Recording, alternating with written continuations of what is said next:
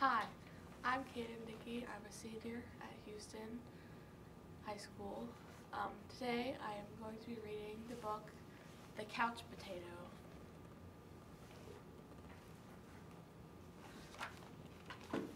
This book is about a potato who ventures into the outdoors. I'm a potato, not a small potato like my brother, not a sweet potato like my mother, and not mashed potatoes like my Uncle Stu.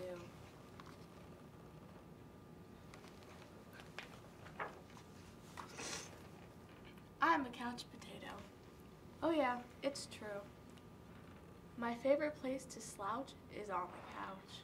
I spend all my free time sitting in this exact spot. Why would I ever leave this comfy, cozy couch? It's got everything a potato could need.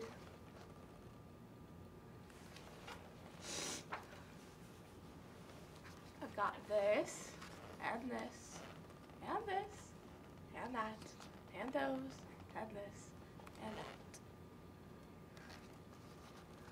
Oh, and this.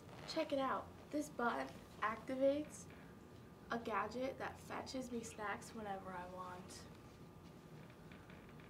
Bam, impressed, and I don't have to move an inch. Much easier than going to the kitchen.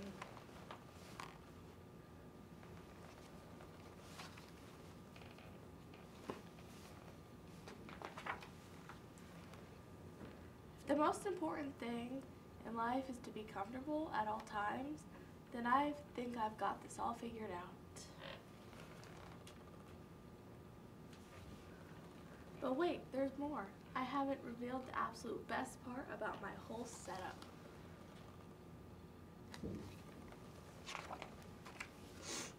It's everything you see in front of me. Have a look around. Take it all in.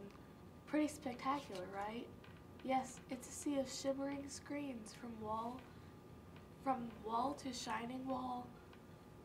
What joy, what bliss. These screens feature my favorite shows.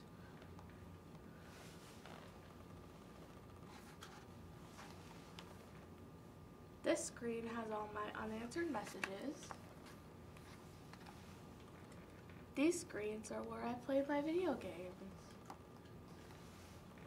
And this screen is a live stream of my friend, my best bud for life.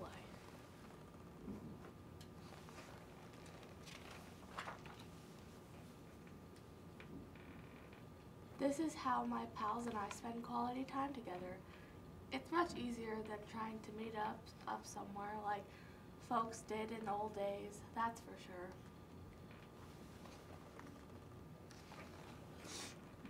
Yes, from this very couch I can control everything in my life all the time, with just a few taps and a couple clicks.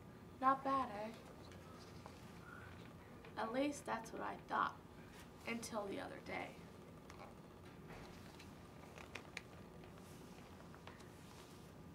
Something strange happened.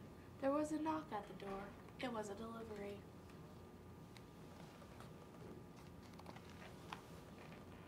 It was my newest device, a video camera that would allow me to watch myself react while I was watching all my favorite shows.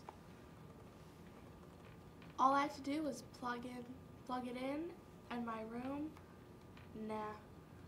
nay, my kingdom would be complete. But suddenly, everything went dark. Look out, coming through. Whoops. Oof. Thump.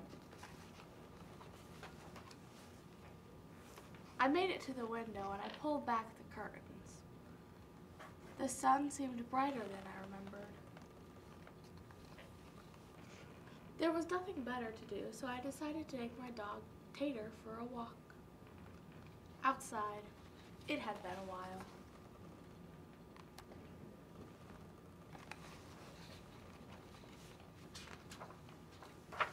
Everything was so vivid, like a high-resolution 156-inch curved screen, but even more realistic.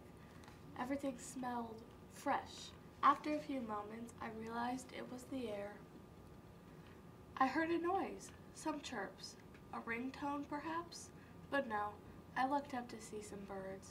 I wandered down the street, from block to block, and across the neighborhood. Eventually, I found a park with a hill. There was a massive tree on top. It looked like a desktop background, only it was real. I leaned against the tree. It wasn't as comfortable as my couch, not even close, but after a while, it wasn't so bad.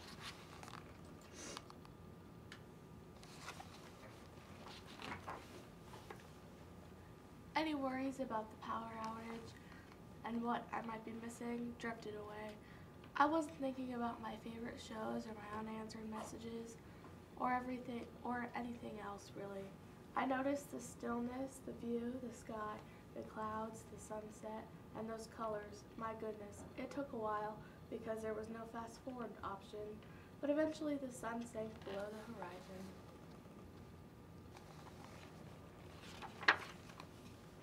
By the time I got back home, the power was back on. I sat on the couch. I hit the button to brush my teeth. I pulled the lever to change my pajamas. I turned the knob to watch a bedtime story. Then I noticed my reflection in one of the screens, and I wondered how much of my life I had spent in this very spot. It was then and there that I made the decision to peel myself off the couch a bit more often. Maybe every day even.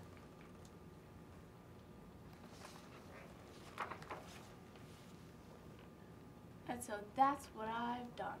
I've started hanging out with my friends, my best buddies outside. I've started biking, hiking, and swimming, and hiding, and seeking. Sometimes we have snacks and play board games. Sometimes we talk all day. We might just watch the clouds. There's no big plan. We just see what happens.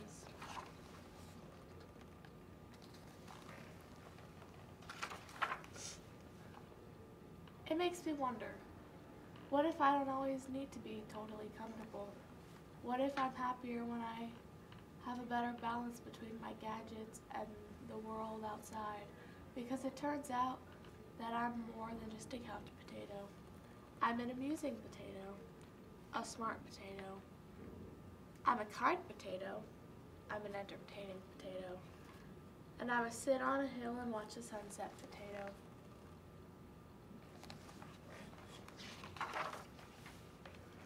Yes, there's a great big world out there, and I want to be a part of it in person.